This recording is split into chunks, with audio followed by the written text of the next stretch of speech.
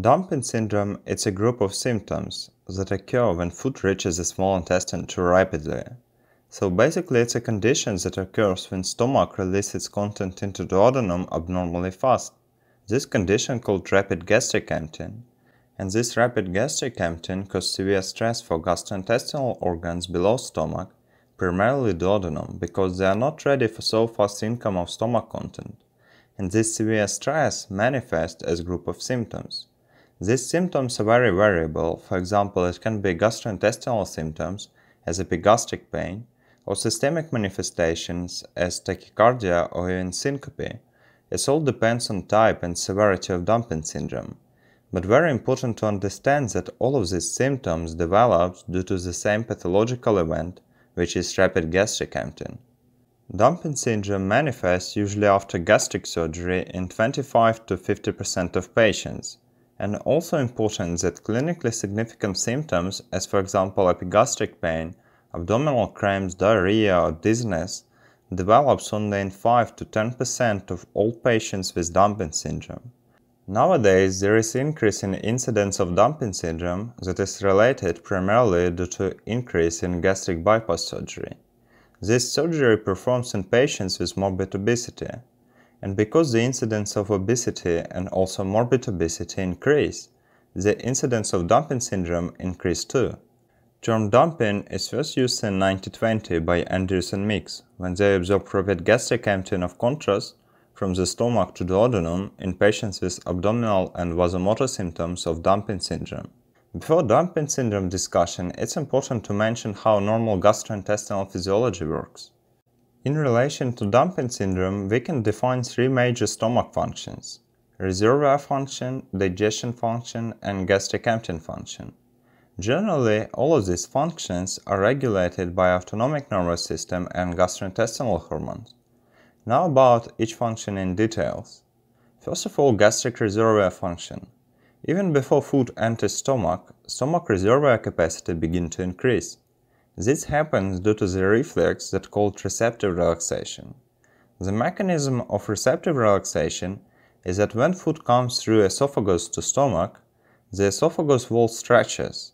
This stretching is sensed by stretch receptors that transmit this signal about incoming food to stomach.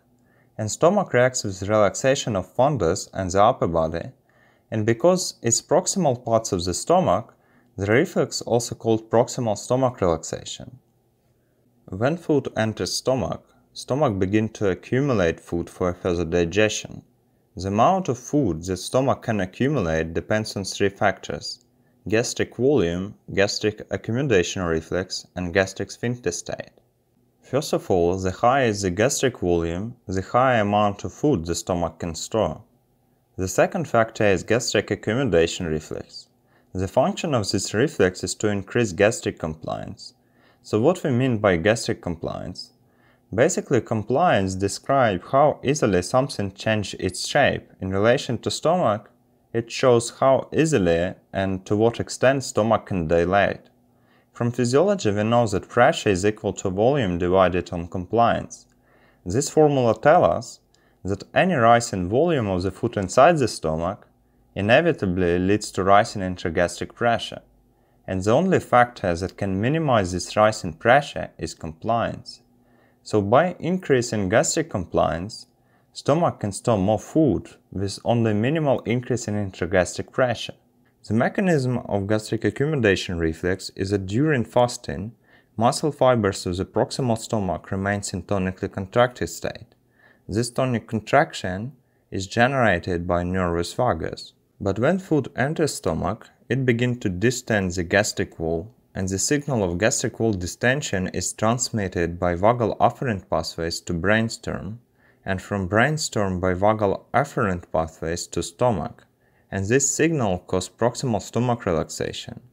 Because there are vagal afferent as well as vagal afferent pathways, this reflex also called vasovagal gastric reflex. So by increasing gastric compliance, gastric accomodation reflex increases stomach reservoir capacity to provide temporary storage of ingested food. And also by minimizing rise in intragastric pressure, this reflex regulates gastric emptying rate. And the third factor, stomach function, is usually depends on gastric sphincter state, especially pyloric sphincter that regulate food transition from stomach to duodenum. Because when intragastric pressure begins to increase, at some point it can exceed the resistance of pyloric sphincter. And when it happens, the stomach is emptying. So the more disrupt pyloric sphincter state, the lower is the pyloric resistance. And the lower is pyloric resistance, the earlier comes this point when pyloric resistance can deal with high intragastric pressure, and this leads to premature gastric emptying. The premature stomach emptying called rapid gastric emptying. The problem with pyloric sphincter is that even in normal condition is quite a short and poor barrier, so the resistance of pyloric sphincter is low, and because of that it can resist only a small pressure gradient.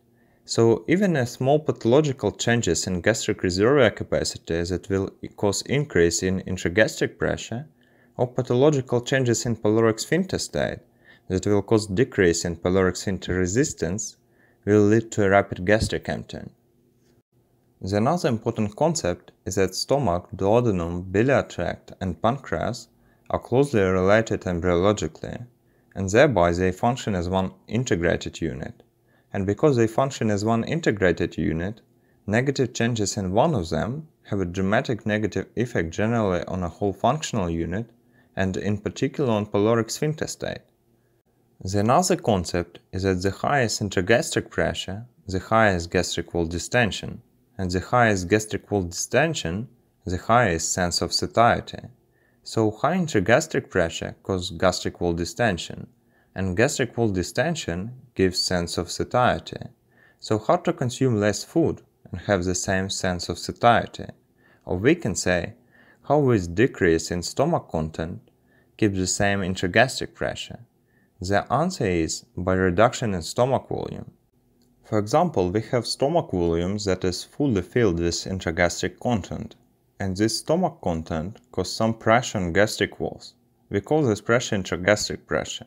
And this intragastric pressure causes distension of gastric wall, and gastric wall distension gives sense of satiety. The highest gastric wall distension, the higher will be sense of satiety.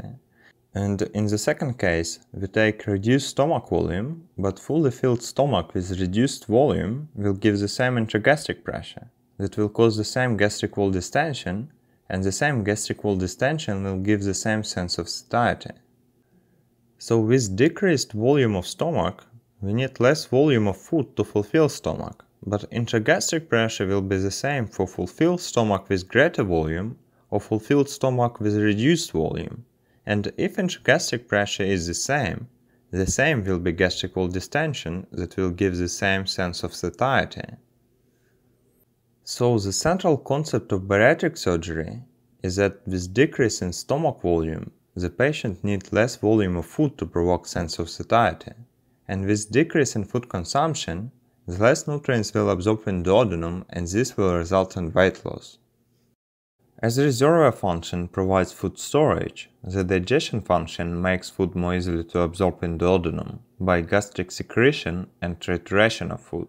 The digestion function usually depends on reservoir function. The concept is that digestion takes time, and reservoir function by increasing gastric compliance prevents rise in intragastric pressure with premature gastric emptying. So pyloric sphincter resistance will be sufficient to hold this food in stomach until food is properly digested. When food is properly digested by coordinated activity of gastric motility and relaxation of pyloric sphincter that are both regulated primarily by nervous activity, chyme enters duodenum. And when food enters duodenum, duodenum wall begins to distend, and this distension activates duodenal mechanoreceptors. Duodenal mechanoreceptors inhibit nervous activity, and this inhibition of nervous activity results in temporarily reduced gastric emptying rate. As duodenum empties, duodenal wall distension decreased, and inhibition of nervous vagus diminished, and thereby gastric emptying rate became restored. This inhibitory feedback called duodenal feedback mechanism.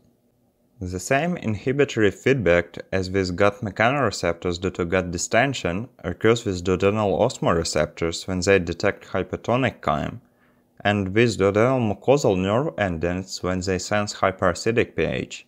Basically, receptors sense that something wrong with chyme and inhibit gastric emptying rate. The other name for these reflexes are enterogastric reflexes, to emphasize where reflex is born and where the final destination is.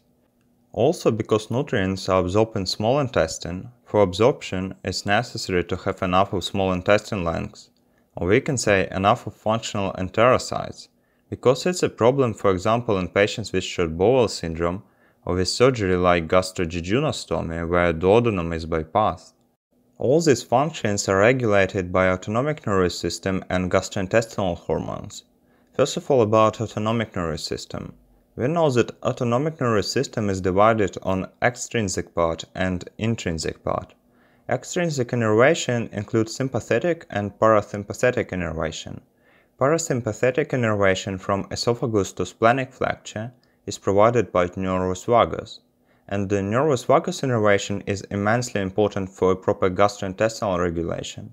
Recall that stomach receptive relaxation in response to esophagus distension is mediated by nervus vagus. Also, gastric accomodation reflex mediated by nervus vagus. Gastric secretion and gastric motility are also mediated by nervus vagus. Duodenal feedback mechanism inhibit gastric emptying rate through nervus vagus. Also, gastric sphincter state are controlled by nervus vagus. One important feature of nervus vagus for dumping syndrome discussion is that the trunks of nervus vagus are going down to stomach by esophagus wall.